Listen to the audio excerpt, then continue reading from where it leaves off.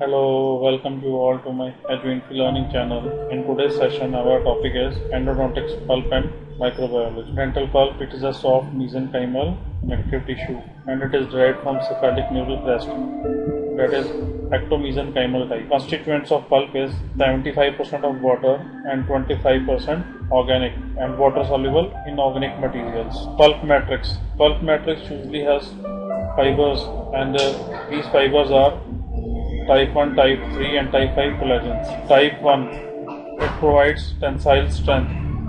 Type 3, it provides elasticity. And Type 5, this is also a typical mesenchymal tissue. In pulp, ground substance are made up of proteoglycans. These retain water to form gel and keep calcium ions in solution. Total pulp volume in permanent teeth is 0.38 cc and the mean being 0.02 cc per teeth. There are two types of pulp, coronal pulp and the radicular pulp. This coronal pulp occupies the pulp chamber. There are pulp horns which are protrusions of the pulp and these extends into the cusp of the teeth. These pulp horns get diminished and the coronal pulp decreases in volume due to the secondary dentine formation. This is often the result of continued masticatory trauma. This coronal pulp constricts at the cervical region and it continues as radicular pulp. The radicular pulp follows the root canal pattern. The radicular pulp extends from cervix down to the apex of the tooth. Molars and premolars exhibit multiple radicular pulp. Molars and premolars have 2 or 3 roots, so they exhibit multiple radicular pulps and it is fibrous and it protects the neurovascular bundle. This radicular pulp decreases in volume with age. This is due to continued dentinogenesis. The pulp is passing through the apical foramen may be reduced by continued cementum formation. Now apical foramen, the size of apical foramen in maxillary teeth is approximately 0.4 mm and in mandibular teeth it is 0.3 mm. This apical foramen, it is largest in the palatal root of maxillary teeth and in the distal root of mandibular teeth. Next is apical delta. There are 2 or 3 apical foramens which are split by cementum or dentine and they form the apical delta. Now pulp dentine complex. Dentinal tubule composed of dentinal fluids and the process of odontoplast that respond to noxious stimulus together constitutes the pulp dentine complex. Dentine has the mineralized connective tissue of the tooth and it forms the hard portion of the dentine pulp complex. Dental pulp. Dental pulp is the soft tissue that maintains the vitality of the dentine. Dentine contains the multiple closely packed dentinal tubules and there are odontoblasts which are located in the dentine. The length of odontoblast in the tubules is 0.1 to 1 mm. Now comes to development part. This pulp, during the 8th week of intrauterine life, there is condensation of mesenchyme under the enamel organ and dental papilla is formed. This dental papilla controls the morphology and type of the tooth to be formed. This dental papilla shows extensive proliferation of the cells and have high vascularity. There are well organized capillaries. They are found at the beginning of dentinogenesis. Rim of enamel organ, that is inner enamel epithelium and outer enamel epithelium, forms the cervical loop. This root formation is carried by the proliferation of cells at the cervical loop. This dental papilla retains the ability to form dentine throughout life. Now let's see the cell types in the pulp. These are odontoblast, fibroblast, undifferentiated mesenchyme cells, macrophages, accessory cells like T cells, dendritic cells, blood vessels and nerve axons. This morphologically, pulp has 4 zones. Odontoblastic layer, this is the single outermost layer, cell-free zone, cell-rich zone and the pulp proper. First is the odontoblastic layer, that is single outermost layer. Single layer outlining of pulp forms the odontoblastic layer. Histologically, it appears 3 to 5 layer thick, which has pseudo-stratified palisade. Odontoblasts are principal secretory. These secretes dentine. Odontoblasts also secrete collagen fibers, mainly of type 1 and type 5. acid and alkaline phosphatase, dentine, sialoprotein, and phosphorin nestin. This nestin histological compound for dentine presence. Next one is a cell-free zone or zone of Weil. It has a width of 40 micrometer, not always present. It is absent in the young pulp. It contains capillaries, unmyelinated nerve fibers, and cytoplasmic process of fibroblasts. Third one is the cell-rich zone. Here the most numerous cells are the fibroblasts. And fibroblasts, they split type 1 and type 3 collagen. They also contain undifferentiated mesenchymal stem cells. Vascular supply is extensive. Next is the pulp proper. It resembles a loose connective tissue and it contains cells, large blood vessels and nerve fibers. In pulp, antigen presenting cells are normally present at the periphery and they migrate to the center of the pulp during inflammation. B lymphocytes are absent in pulp and Tg suppressor lymphocytes are present. Mast cells are absent in normal pulp, but these mast cells present in inflamed pulp. Now let's see the blood supply of pulp. Maxillary artery supplies the pulp and this comes in the form of inferior and superior alveolar artery and vein. It is organized into large central vessel, large venule and 1 to 2 arterioles with rich superficial plexus of capillaries. These are important for maintaining living cells like odontoblasts and for regulating fluid. Excess metric fluid is removed by lymphatics. There is continued formation of cementum at apical foramen which leads to the occlusion of the opening. The walls of the pulp vein are first affected by cemental constriction. There is vascular congestion which may occur and it leads to necrosis of the pulp. So with continued cementum formation, there is vascular congestion and which leads to necrosis of the pulp. Rate of oxygen consumption of odontoblast, that is approximately 3.2. Resting rate of blood flow in pulp is 15 to 60 milliliter per minute. Blood flow is more at the periphery of the pulp and less at the center. Average capillary density of pulp is 1400. Interstitial fluid volume is 0.6 milliliter per gram wet pulp and normal intrapulpal pressure is 10.2 millimeter of mercury. In inflammation, intrapulpal pressure increases up to 30 to 35 millimeter mercury. Now let's study the innervation of the pulp. So second and the third division of trigeminal nerve, they provide sensory innervation to the pulp of maxillary and mandibular teeth. There are afferent fibers which are sensory. These are of two types, A fibers and C fibers. These A fibers are myelinated fibers and C fibers are unmyelinated. These A fibers are further of types A delta and A beta fibers. There are autonomic fibers, those are efferent fibers, and these are of sympathetic division. These sympathetic nerves, these are forming around the arterioles and arise from the superior cervical ganglion. There is nerve plexus of Rushkoff. Sensory nerve fibers that originate from inferior and superior alveolar nerve innervate the odontoblastic layer of pulp cavity, and these nerves enter the tooth through apical foramen as myelinated nerve fibers. They branch to form subodontoblastic nerve plexus of Rushkoff, which is separated from the odontoblast by a cell-free zone of Weil. In addition to sensory nerves, sympathetic nerve bundles also enter the tooth to innervate the blood vessels. Fibers are concentrated in plexus beneath the odontoblastic layer, that is subodontic or Rushkoff's plexus. Nerve fibers may extend into dentinal tubules. These are most concentrated at pulp horns or in areas where there is undergoing repair. There are afferent fibers, so these are sensory fibers, and they are of two types, myelinated A fibers, unmyelinated C fibers. First is A beta fibers. A fibers are of two types, A beta and A delta. A beta fibers, these are very less in number. They have pressure and touch reception. Their conduction velocity is 30 to 70 meters per second. They have very less threshold to non-noxious stimulus, and these are 40% of myelinated fibers.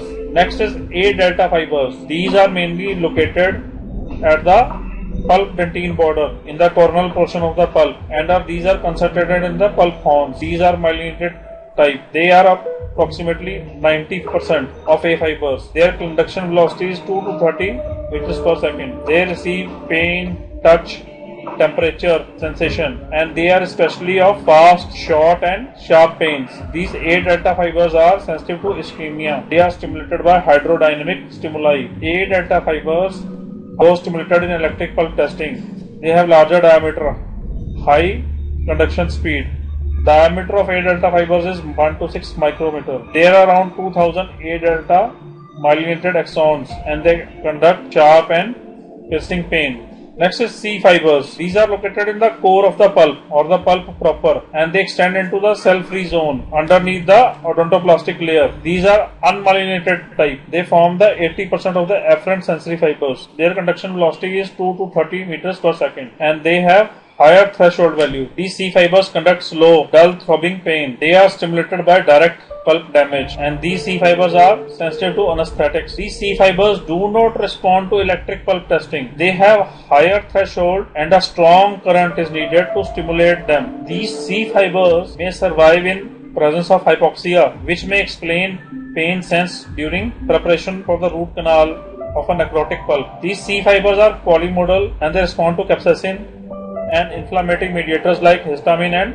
bradykinin. There are around 500 C-type unmyelinated axons, and they conduct dull ache in response to thermal, mechanical and chemical stimuli. They are autonomic efferent fibers. They are neurogenic modulation of microcirculations, and they regulate dentinogenesis. They are non-myelinated type.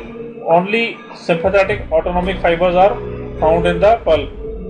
Parasympathetic fibers do not innervate the tooth pulp. These sympathetic fibers appear with blood vessels at the time of development. The sympathetic axons of the dental pulp have their cell bodies in the superior cervical ganglion. Let's start with endodontic microbiology. First is, what is infection? Organism damage the host tissues and produce clinical signs and symptoms. What is pathogenicity? This is the capacity of the organism to produce a disease within the host. Virulence, degree of pathogenicity in a host is known as virulence. The stages of development of endo-infection is, first there is microbial invasion, then there is colonization, then these microbes multiply and they have pathogenic activity. What is the portal of entry of microorganisms? These bacteria invade through dentinal tubules, and these invasion occur more rapidly in the non-vital teeth. The most common source of entry of microorganisms is caries. Caries is the most common source. There are exposed dentinal tubules, and this vital pulp is very resistant to microbial invasion. But necrotic pulp, they are rapidly colonized. Microbes enter when there is pulp exposure. Microbes may invade through fractures of a tooth, or there are cracks, or there are lateral or accessory canals. When the microbes are carried in blood to area of inflammation, that is through blood circulation. This is known as anachoresis, and their infection is established. What is the pulp reaction when the microbes invade the pulp? First is caries without pulp exposure, there is chronic pulp response. Next is caries with pulp exposure, that there can be acute or chronic pulp response. When there is pulp exposure, there can be pulp abscess, necrosis, and periradicular inflammation can be there. When there is pulp exposure without microorganism, there is minimal inflammation. So there are types of endodontic infections. There is intraradicular infection. These are dominated by the anaerobic bacteria. This intraradicular infection is of primary intraradicular infection, secondary intraradicular infection. Then there is persistent intraradicular infection. So in primary intraradicular infection, it is the initial infection. So all types of microbes are there. The most common microorganism in primary endodontic infections are anaerobic gram-negative bacteria. They include Fusobacterium, Treponema, Dialister, Porphyromonas, that is P. endodontalis or P. gingivalis. Next is Pravotella. Facultative gram-negative bacteria are Neisseria and Haemophilus. There are gram-positive bacteria also. Anaerobic type is Actinomyces, Eubacterium and Peptostreptococcus. And facultative gram-positive bacteria are Enterococcus faecalis, Lactobacillus and Streptococcus. These Porphyromonas, that is P. endodontalis and P. gingivalis, they are isolated from the acute infection. Next, there is secondary intraradicular infection, and this secondary intraradicular infection occurs during the time of treatment, between the appointments, or even after the root canal filling. Here, microbes that are found are streptococci, and in root canal treated teeth there are Enterococcus faecalis present. These Enterococci have shown to be relatively resistant to calcium hydroxide, and they occur in high frequency in retreatment cases. The third one is persistent intraradicular infection. These are called recurrent infections. These are involved as a part of primary or secondary infection. Microbes which are present in primary or secondary infection can be found in persistent intraradicular infection, and these are of type gram-positive facultative or anaerobic bacteria. Fungi can also be found. Next is a extraradicular infection. This extraradicular infection is characterized by microbial invasion and proliferation of inflamed periradicular tissues, and most invariably associated to intraradicular infection. This extraradicular infection, they can be dependent or independent of intraradicular infection. Most common form of extraradicular infection, dependent on intraradicular infection, is acute apical abscess. This acute apical abscess, it is dependent on intraradicular infection. And the most common extraradicular infection that is independent of intraradicular infection is apical actinomycosis, that is caused by actinomyces. Microorganisms detected in root canal treated teeth associated with persistent apical periodontitis are Enterococcus faecalis, and these are mostly prevalent. They have more chances. Others are Pseudoramibacter alectolacticus. Next is Propionibacterium. Next one is Filifactor allosis. Another is Dialister pneumocentes, and the Streptococcus species. So these are more prevalent in root canal treated teeth. Next comes the virulence factors. So virulence factors are, they are increased in infected canals, and this virulence caused by fimbriae, capsules, extracellular vesicles, virulence factor lipopolysaccharides, enzymes, low molecular weight ammonia and hydrogen sulfide, short chain fatty acids, and polyamines. So this fimbriae has synergistic relationship between bacteria. These capsules are resistant against phagocytosis. These extracellular vesicles, these affect host cells and protect bacteria against antibodies. Lipopolysaccharides, these are endotoxins and induce periradicular inflammation. Enzymes are the spreading factors, and with proteases, they neutralize immunoglobulins. Low molecular weight products like ammonia and hydrogen sulfide, these are bacterial nutrients. There are short chain fatty acids like propionic, butyric and isobutyric acids.